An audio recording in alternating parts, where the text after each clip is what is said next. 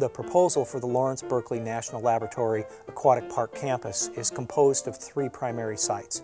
There's an 8.5 acre site and a 3 acre site, which are contiguous to one of the most magnificent jewels that we have in West Berkeley, which is the Aquatic Park, which is a natural tidal basin and provides recreation amenities in the water and trails running around it. The site starts down at the tidal basin level and then rises up to about 20 feet above sea level. This affords magnificent views of the Golden Gate Bridge, of Mount Tamalpais, of San Francisco, of Mission Bay, and views back up the hill up to the current Lawrence Berkeley Lab. 3,000 feet to the north along 2nd Street is a full block site that is currently a concrete factory. This allows us to put part of the program, such as the fire department, warehousing, and parking, in the manufacturing district with access from Gilman Street. What we anticipate doing is putting a linear building along the railroad tracks. Out of this linear building, a number of other buildings would then emerge, focusing the energy of the lab onto the greater Bay Area and San Francisco. One of the obvious benefits for the lab locating in West Berkeley is its close proximity to the existing lab's facilities.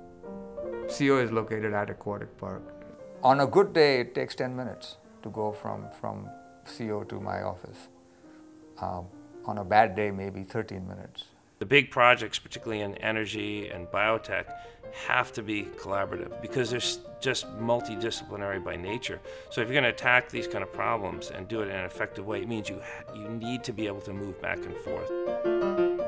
What's happened over the last number of years is that people are commuting longer and longer distances to go to the workplace. Employers are recognizing that it makes sense to be in a more urban setting that has a variety of transportation alternatives. It's got rapid bus on San Pablo Avenue, it's got bus service going east and west up University Avenue, it's got the potential for ferry service in the future, it's got the Capitol Corridor and the Amtrak going north-south, and it's an elegant location for shuttling from the existing lab and university.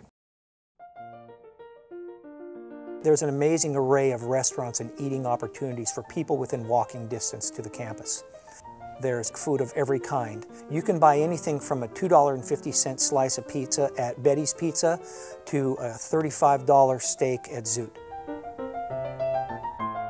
4th Street is a shopping district which has everything from a store for your dog supplies, to beauty supplies, to home needs.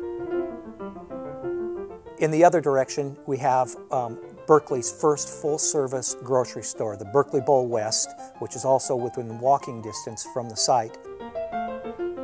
Another amenity to this site is the Berkeley Marina area, which has a variety of uses and amenities, everything from sailing to fishing to bike riding all along the waterfront. I mean, if you look at the nature of science and technology, it's inherently a creative process. The kinds of people that make breakthroughs are the same kind of people that do great art.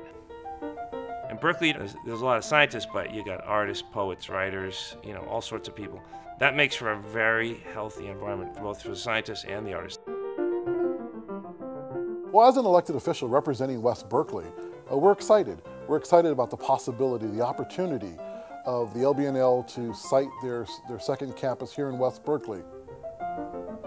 It's a great town, there's great food, great culture, and it intellectually challenging and just culturally adventurous place. I just think it's a huge priority that LBNL stay in Berkeley, and certainly the Chamber's eager to do everything it can.